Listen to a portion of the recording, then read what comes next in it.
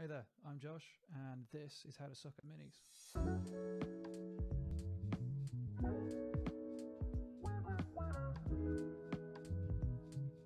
This week is my first video, and we're going to start things off with the introduction to our Successor chapter series, in which we're going to start making our own custom chapter with this.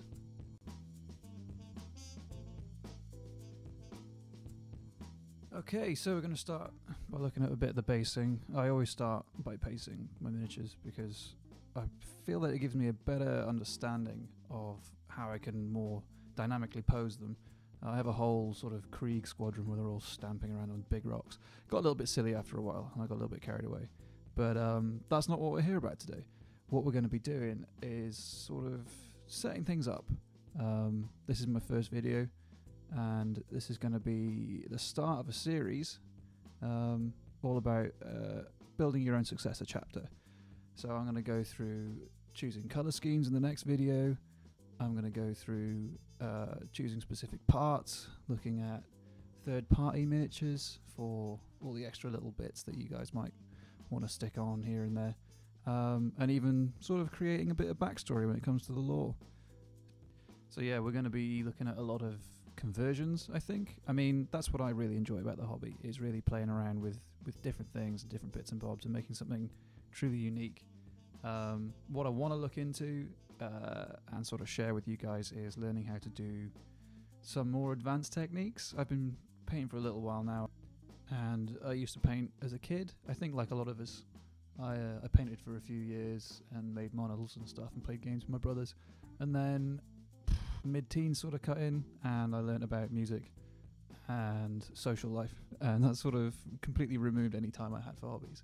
So this has been something that I've gotten back into, like so many of us this year, as we've all been under lockdown, and I wanted to be able to share what I've learned.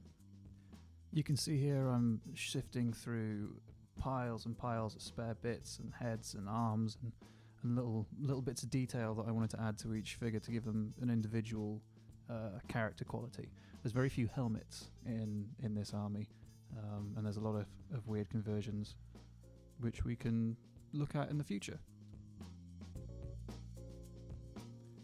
Oh, don't worry, not everything I'm going to be doing is a time-lapse.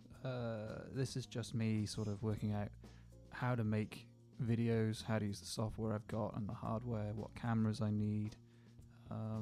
Luckily I've got a bunch of just stuff lying around that can sort of lend itself to making videos. And what I'm going to do now is I'm going to let this time-lapse run until we show you some close-ups of some of the miniatures I'm going to be focusing on over the next few videos when we start talking about colour, paint schemes and lore.